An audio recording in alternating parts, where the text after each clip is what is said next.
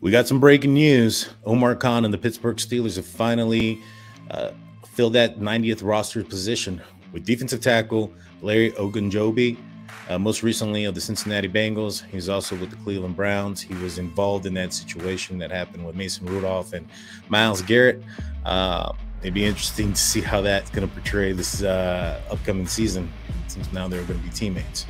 However, Pittsburgh Steelers have signed him to a one-year deal. We're going to go over what that means for the Pittsburgh Steelers and what that means for Mr. Ogunjobi. I'm Daniel J. Welcome to the Huddle. Please don't forget to hit that like and subscribe button. Also, we have a contest going out where we'll be giving away 2 tickets to a lucky subscriber to see the Pittsburgh Steelers play this year against the New York Jets. All you have to do to be entered into that contest is be a subscriber. We'll be announcing the winner on July 4th. You'll have to be present on that live to claim the tickets. So we highly encourage you hit that notification button so you don't miss our daily segments, breaking news, and our weekly lives. So the Steelers have signed Larry Ogunjobi. What does that mean? That means that there's a lot more competition in for that position. I'm not sure if Larry's going to be able to come in right away.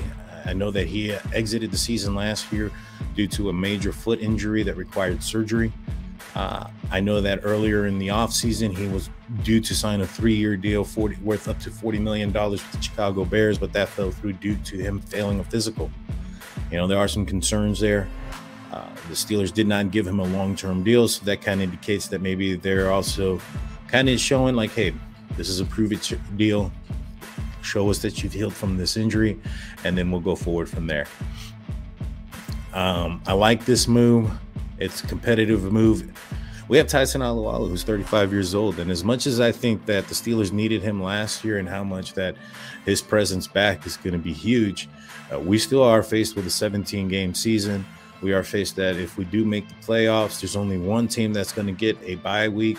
And so if we intend to make a deep run, more than likely, we're going to be playing a significant amount of games. We're playing, that first week in the playoff round. And with that said, we're going to need fresh bodies up front. I think this is a good, solid move to get that rotation going. That way we can give some breaks to a aging Tyson Alualu, to a Cam Hayward, who's also in the upper part of his career as far as his age goes. This is a great signing. I hope that Larry is back and healthy from his leg injury and that he'll be able to make a great impact on our defense early, especially in the running game. He's known of being a run stopper. He had 7 sacks as well, so he can get to the quarterback. Be interesting to see how he plays on our team. I like it. Look forward to it.